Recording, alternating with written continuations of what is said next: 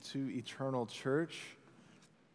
My name is Josh Leftwich. I am one of the pastors here at Eternal. I get to lead the family ministry team, which is where we have all the fun at Eternal Church. And this morning, most of our family ministry kids are with us this morning. We have programming going on for birth through preschool, but elementary is in the room with us this morning, and we're excited about that because today is the start of Advent, and even the Grinches and the Scrooges among us must acknowledge it's Christmas.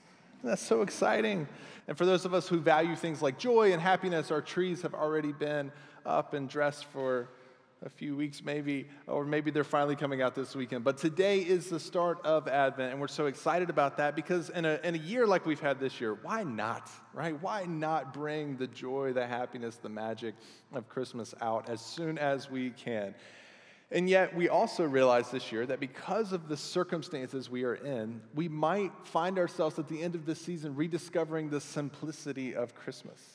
Perhaps without as much travel, without as much standing in lines outside, without as much busyness of holiday party after holiday party, we might find as January rolls around that we've rediscovered that it's just simply Christmas. And we are excited about that. And so we're returning to, as Miss Wendy says, some of the traditions of old, the Advent candle, and the themes that come with these candles of hope and joy and peace and love, and ultimately Christ, the simplicity of Christmas. And what we're so excited about is we're doing this all across campus. From babies all the way up through high school, and everybody in this room, we will be learning the same scripture over the next 4 weeks together, so that our hope is for the families in our church. It creates just a great opportunity for conversation and for you to continue that conversation on throughout the week. And so in preparation for Advent this year, my wife and I have been watching the Hobbit movies and the Lord of the Rings trilogy. I'm kidding. We're more reverent than that. But as we got to the second Lord of the Rings movie, The Two Towers, I was reminded of why it's one of my favorite films. In fact, it's thought to be one of the greatest battle scenes that has been in a film yet. And in this story, if you haven't seen it yet, it's a story about a kingdom of men. And they're being chased from their home by an enemy. And they're fleeing to a fortress called, anybody? Helm's Deep. It's okay. You can let your Lord of the Rings flag fly a little bit this morning. They're fleeing to Helm's Deep, and it's a fortress that they've had in their kingdom for a long time. And as they approach the fortress, the king looks around and he tells his people, "These walls are strong. This keep has never fallen." His hope is fully secured in his fortress. But there's a vulnerability. There's a vulnerability that he has long forgotten about, a small cutout on one of the walls, a storm drain, if you will, to keep the inside from flooding. And the enemy takes notice of this and begins to pack gunpowder into this cutout in the wall. And one of the most heartbreaking scenes of the film comes when one of the heroes of the story sees an enemy running with a flaming torch towards the cutout. He realizes what's going to happen, and he yells to his comrade, his warrior, "Take him down, kill him," he yells, but it doesn't work, and the wall is ignited. The walls are breached, and from that point on, hope fails. Merry Christmas. This is my festive, magic-filled holiday message for us today. But I think it's important because there's a question we will ask today. See, Helm's Deep was not the only fortress with walls. It was not the only kingdom with an enemy. We have an enemy. We have walls in our lives meant to keep things out. So the question is, how fortified are our walls? How fortified is our hope? We're going to ask that question a lot this morning. How fortified is our hope?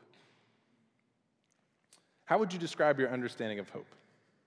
A Gamecock fan, hopes to be a championship football team each year, though they face constant disappointment.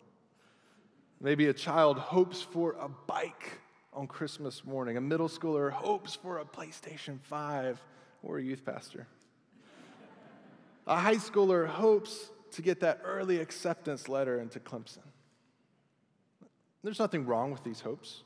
But at best, they are dependent on our good deeds met with other people's acknowledgement or appreciation.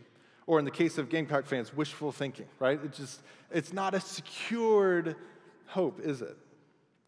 What about a new mother looking at her baby, her newborn baby in the midst of a COVID pandemic, hoping that this baby will stay healthy? What about a husband whose marriage is falling apart and they're hoping for a peaceful Christmas? What about a widower mourning the loss of his bride, hoping to find joy just for one day again? Is wishful thinking enough for these situations? Are good deeds met with the recognition of others enough to comfort our hearts in these moments?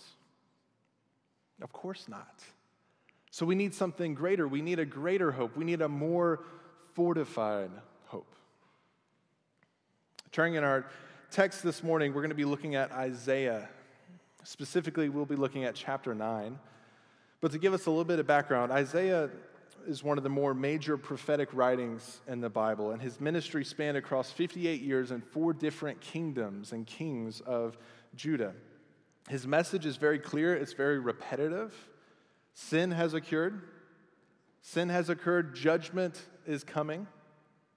And yet hope remains. We see that over and over and over again. Sin has occurred. Judgment is coming. And yet hope remains.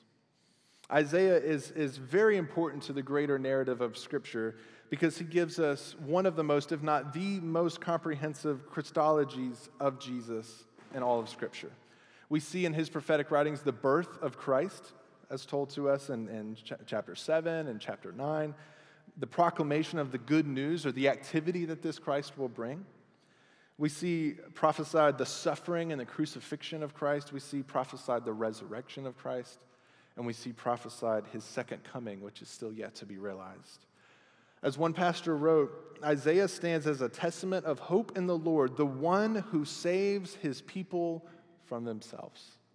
I love that. The one who saves his people from themselves. And so the 30,000-foot view, to catch us up to context this morning, is that continually the people of God are turning away from their devotion to worship the Lord your God and serve him only, one of the great commands, one of the great heartstrings of the Lord that he gives to his people. Worship the Lord your God, serve him only. They're turning away from that.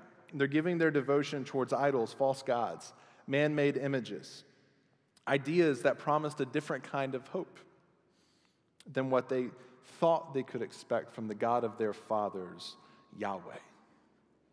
And so in the pattern of sin and judgment and hope, the sin of God's people is that they have taken their worship, therefore their trust, their adoration, their hope, all the things that worship represents, all the things we do when we sing and raise our hands, they're taking all of that and they're giving it to empty promises from false idols. Their sin is idolatry. Next, biblical scholars often call the first 39 chapters of Isaiah the book of judgment. Because for 39 chapters in Isaiah, he speaks words of judgment against Judah, against Israel, against all the surrounding nations, ultimately against everything in the world that works against the purposes of God. So what judgment does he pronounce? Well, primarily that Assyria would come and destroy the northern kingdom, and that Babylon would come and destroy the southern kingdom, taking them away into exile. Not only that, but that the people of both the northern and southern kingdoms would be taken away, right? To be taken from their home, from their rulers, into a foreign land to be ruled by foreign leaders. This is, in symbolic form, a return to Egypt, a reverse of the Exodus, a return to captivity, to bondage, to being ruled and governed by others. And the question many ask when they come to Isaiah, or perhaps to Scripture at all, is why? Why does this God who says he loves his people bring judgment against his people? Why would he allow their promised land to be taken from them? Why would he allow his people to be handed over to be ruled by others? Because as is often said at Eternal, good news can only be good to the extent that we understand the bad news. In fact, the Christmas prophecies of Chapter 9 only come on the heels of one of the more gloomy parts of Isaiah, or perhaps even all of the Old Testament. At the end of chapter 8, we can read in chapter 8, verse 21 and 22, Isaiah says that they, the people, will wander through the land dejected and hungry. When they are famished, they will become enraged. They will look upward. They will curse their king. They will curse their God. They will look towards the earth and see only distress and darkness and the gloom of affliction. And they will be driven into thick darkness. The bad news of Israel and of Judah is that they have failed to worship the Lord and serve him only. And so not only will exile come, but as C.S. Lewis so famously penned, right, the Lord will say to them, "Thy will be done." And by the way, if you're playing sermon bingo this morning, that's two. We've talked about Tolkien and C.S. Lewis. That's part of sharing the pulpit with Pastor Don, is you have to reference the greats. So we've got two so far. But C.S. Lewis gives us this great picture that at the end of days, there will be those who say to the Lord, "Thy will be done," as they are ushered into his presence. And there will be those that the Lord says to them, "Thy will be done," as they are removed from his presence. And in a sense, they're getting a taste of this, as the Lord is saying, you want to be ruled by others. You want to put your hope in other things. You want to be away from me and from dependency on me. Fine, thy will be done. And they will be carried off. Isaiah says a heartbreaking and yet such a thought-provoking statement in chapter 8, where he says, "Shouldn't a people inquire of their God? Should they inquire of the dead on behalf of the living?" What a statement. Shouldn't a people inquire of their God? Why do they look to the dead on behalf of the living? And in the moment that it's written, this was a very real, this was a very a sad moment where the people are turning to every other source except for their God. And therefore, rather than finding any hope, they find distress, darkness, gloom, and affliction. And so the judgment of Isaiah is not only a physical exile, but a spiritual exile into darkness because the people have failed to turn to their God. There's some disagreement amongst biblical scholars about the timing between chapter 8, what I just read to you, and chapter 9, which we're about to read. But it's agreed that they're not continuous. It's not from one moment to the next.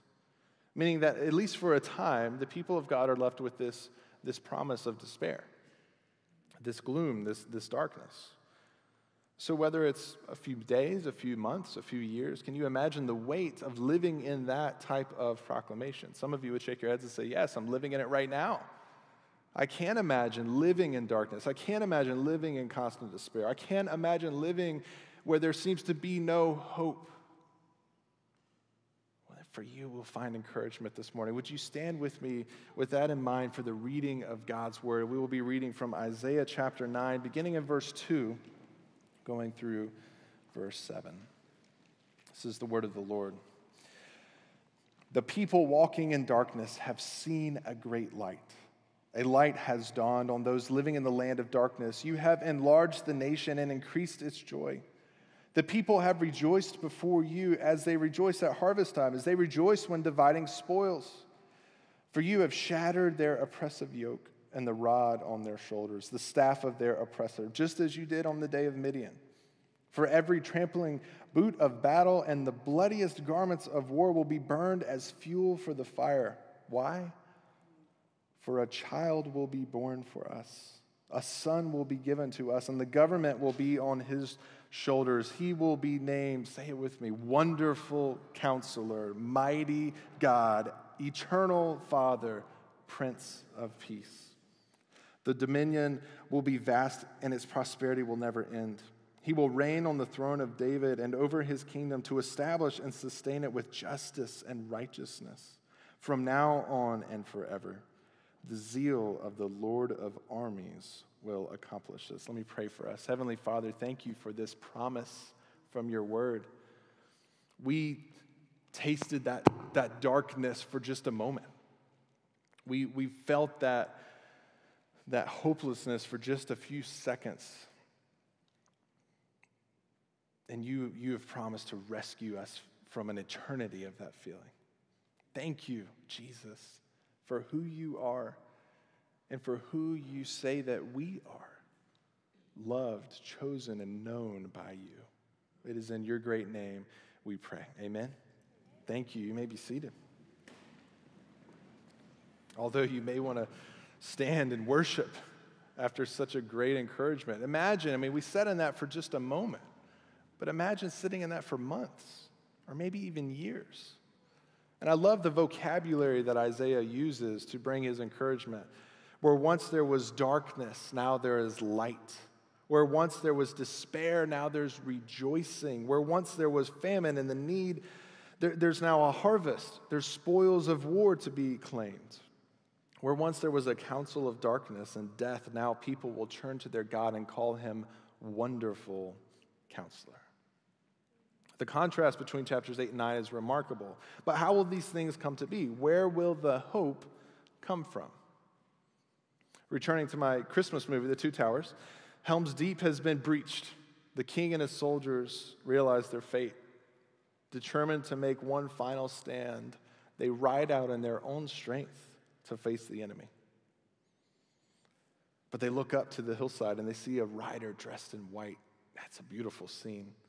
He appears out of nowhere, right at the first light of dawn. Behind him, 2,000 soldiers. To the king, they yell, and they come down the hill, recklessly abandoning their own lives to rescue those in front of him.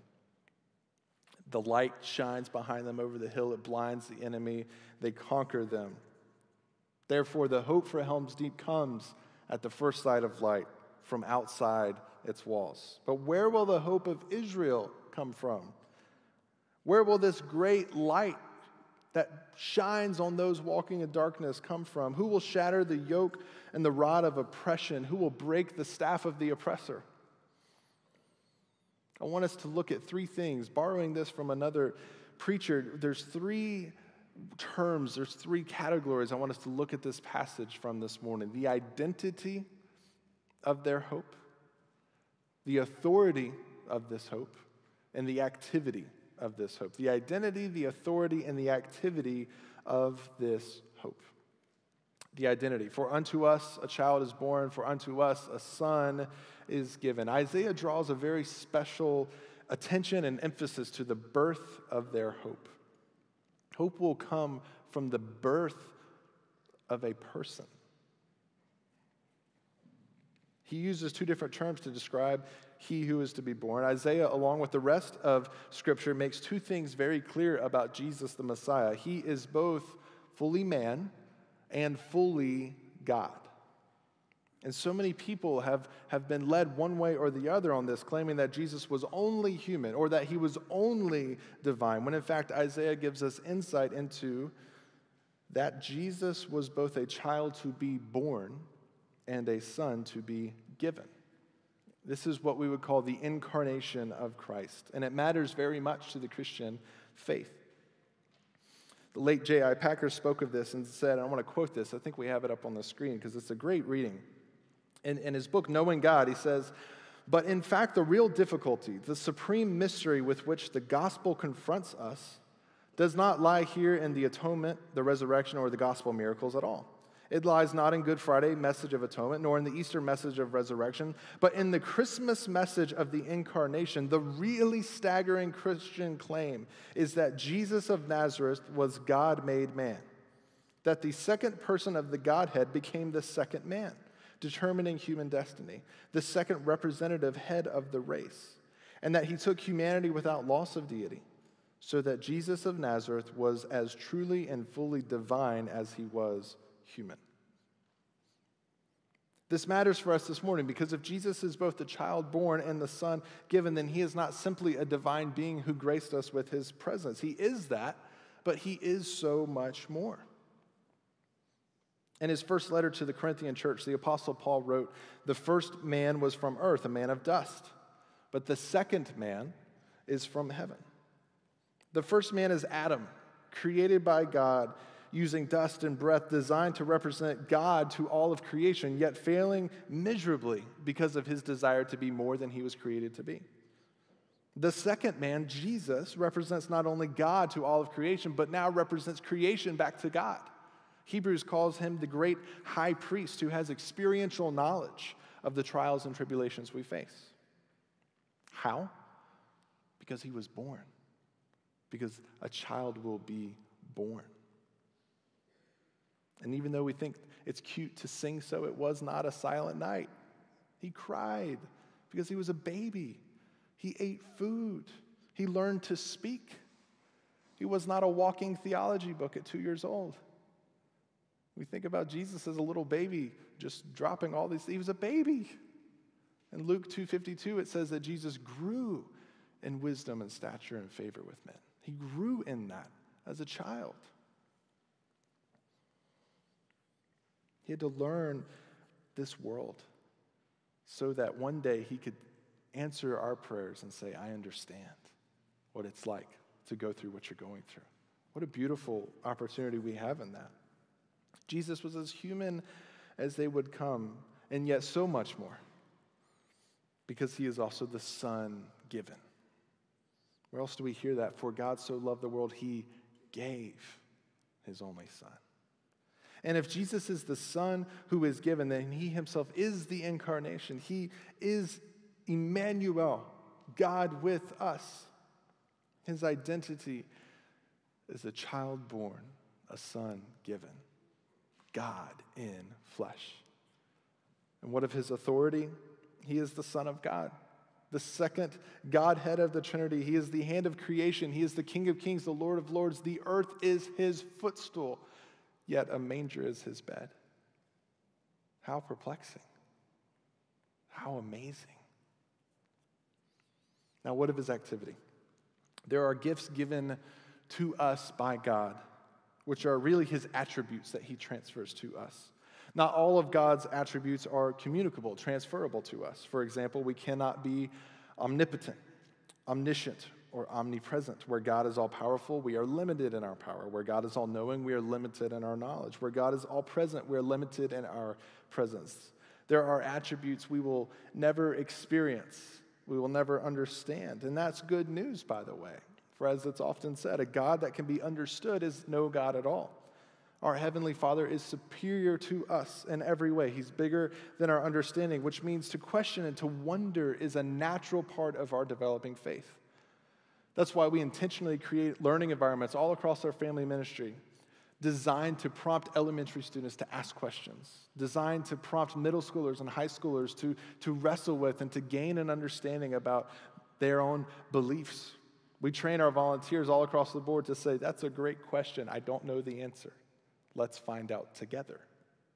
And parents, lean into this for a moment, because we cannot, it is so important, we cannot create cultures in our homes where all things related to God are understood, therefore off the table. It is so important to create a culture in our families for our children where they are encouraged to ask questions that may not even have answers. Why? Because one day they will need a God bigger than their own or our own understanding. So encourage, create a culture of questions in your home. And there's that free answer, I don't know.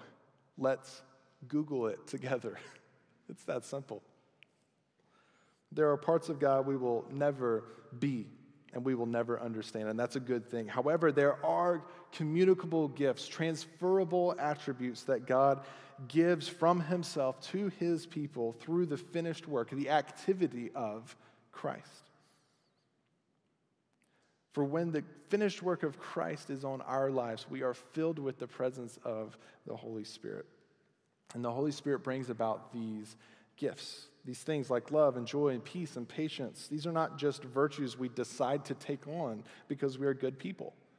In fact, void of the presence of the Holy Spirit, we will only be able to manufacture such gifts in our lives. I'm not as organic as some of you are here in the room. But manufactured fruit does not sound good. I can't imagine there's much virtue to it. I can't imagine there's much nutrient to it. I can't imagine it is very sustainable. We need the real thing. And those living by the power of the Holy Spirit, the same Spirit that raised Christ Jesus from the dead, will experience and exhibit fruit that is more pure and more sustainable and more nutritious than any product that has ever been seen. Because it is a gift from the Father given through the Son, brought about by the Holy Spirit. And so our first gift of Christmas, our first gift that we celebrate, our first candle that we light is the hope candle, the hope gift brought about by Jesus. Hope is not wishful thinking. It is not simply optimism or the power of positive thought. It is not based on merit or the approval of others. This hope is unbreachable. It's unshakable. It's inextinguishable. How? Because it is not from within our walls alone. It is external. It is otherworldly. It is divine. Like the white rider that rides over the hill to save the people, who brings victory. Jesus comes from the very throne room of God. Chan spoke that during our prayer, that he did not consider equality with God a thing to be grasped, but left the throne room of heaven to come to save us. In a few minutes, we'll sing a song that reads, "Without a sword, no armored guard, a commoner born in mother's arms." He is both the rider who rides in to save us from the throne room of heaven, but he is also born a commoner, fully God, fully man, thus able to understand our sin condition and atone for it. He is the child born, he is the son given, the hope of nations. So it brings us back to our question, is he our hope? How fortified is our hope this morning?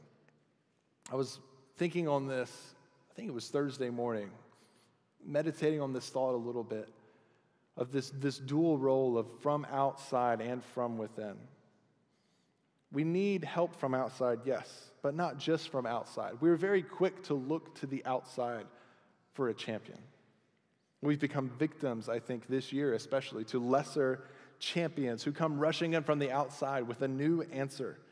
They match up with our passions and our beliefs and our convictions, and so we're so quick to rush to any talking head that looks promising enough to bring us hope. But we do not need another external champion. We do not need a champion of our earthly causes or of political movements or our passions. We need a hope that while it does come from outside, the champion of heaven does his greatest work within us. You see the difference? We are so quick to look for someone to come from outside to fix outside. And we are so resistant to a champion who comes from within to start his work here. I love going back to my Christmas movie. Most of the riders ride out to make their final stand. But there's one soldier who remembers a promise from that white rider. Most of the riders rush to their death, but he rushes out to victory because he knows that hope is coming. See, it's outside and it's within. We need a champion who starts within us. The problem with these lesser champions, or what Isaiah called idolatry, is that what they promise to be, they can never fulfill. Think about the qualities we find in the hope that is Jesus. What words are used to describe this baby son? Wonderful Counselor, Almighty God, Everlasting Father, Prince of Peace. When I think about the events that have transpired this year, I cannot think of a more opposite comparison to our hope. Where Jesus promises us wonderful counsel, we have been led astray by every expert this year. You just have to wait 24 hours and it'll change. Where Jesus promises us to be an almighty God, we have been failed by unmighty people over and over again. Where Jesus promises to be an everlasting Father, we are met by temporal emergencies of our culture that demand our participation and then abandon us and move on to the next issue before we even begin to grasp what we're standing for. Jesus is everlasting, where everything else is temporal. And of course, where Jesus promises peace, our world has thrived on hostility this year. Isaiah had it right when he said, "Why do you consult the dead on behalf of the living? Shouldn't a people inquire of their God?" Shouldn't we? And yet every time we go to the world to tell us how to live, to tell us how to navigate the issues and concerns that we have, the very real issues, the very real problems that we experience, but when we go to the wrong source, it's not going to work.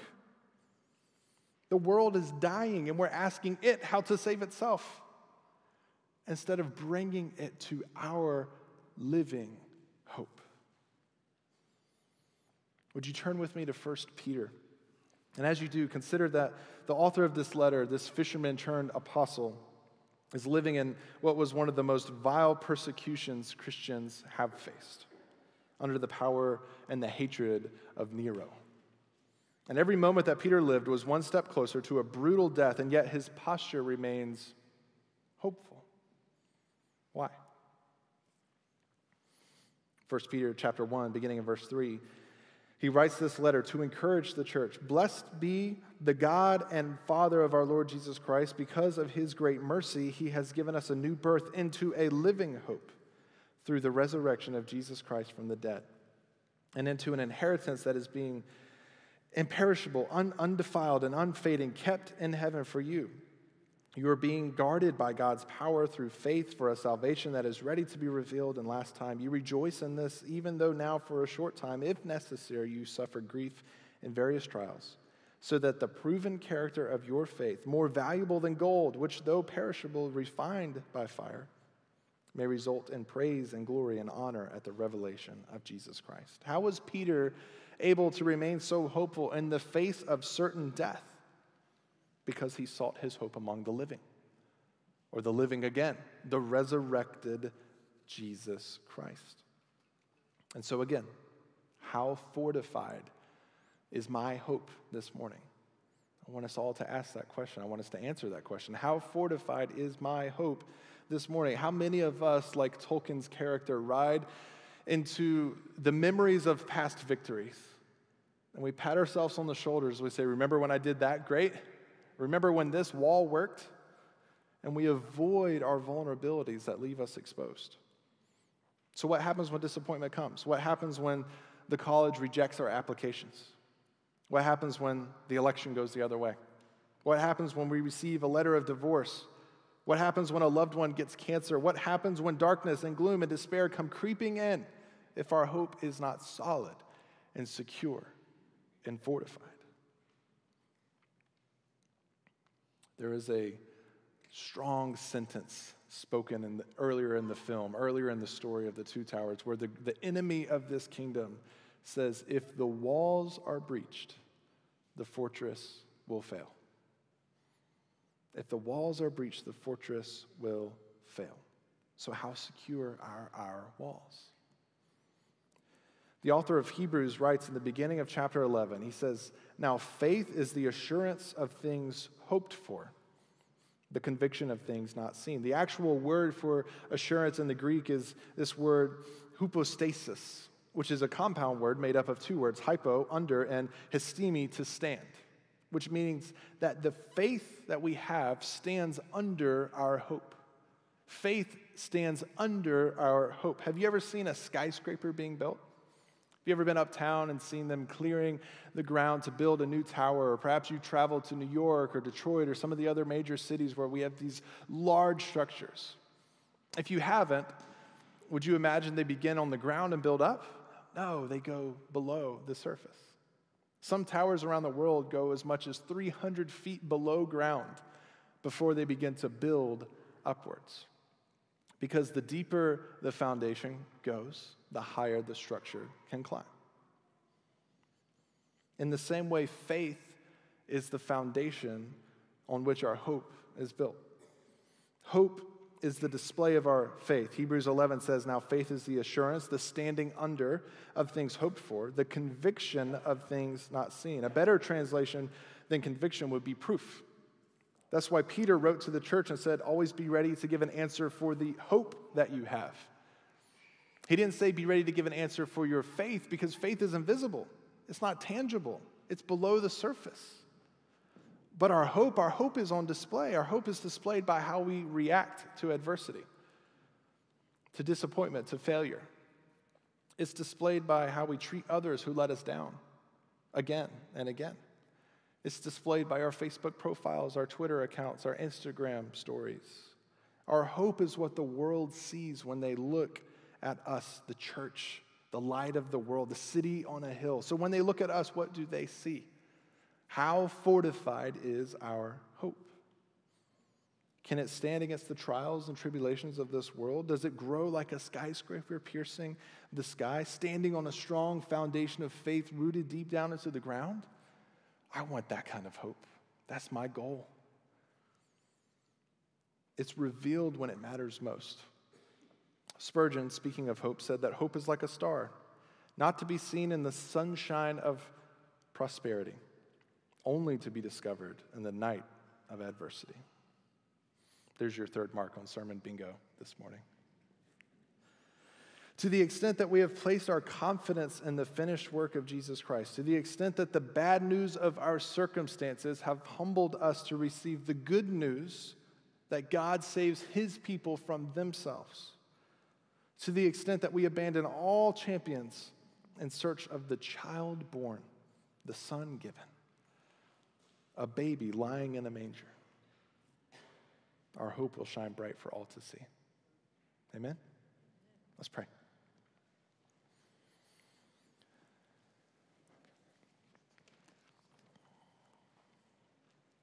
Our Father in heaven, holy is your name. I pray that your kingdom has come and that your will has been done here in this place this morning, as it is in your throne room, where all creatures and all souls surround your throne and sing, "Holy, holy, holy is the Lord God Almighty." There is no conflict of attention in your throne room. There is no lesser champions being sought. There is only you, Jesus, the worthy one, the Lamb who was slain, the Lion of Judah. We are so quick, Father, to turn away towards hope that makes sense to us.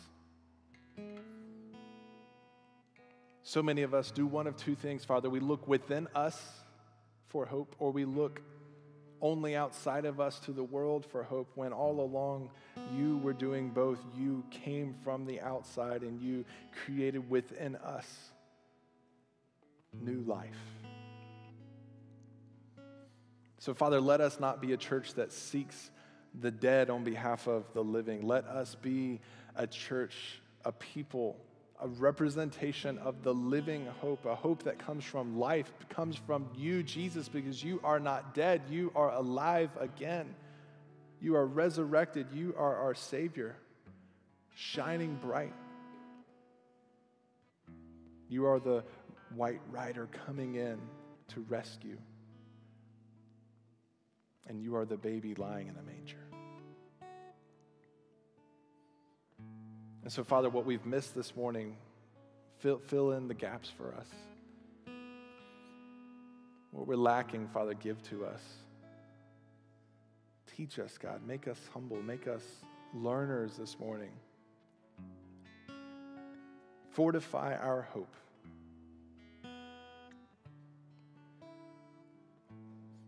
You are the child born. You are the Son given. You are Emmanuel. We worship you, God.